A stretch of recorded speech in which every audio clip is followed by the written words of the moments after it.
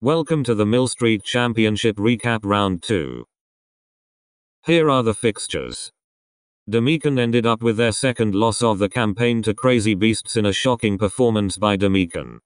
Altamont had an unexpected draw with Balladaily Wanderers. Altamont had more possession than shots on goal.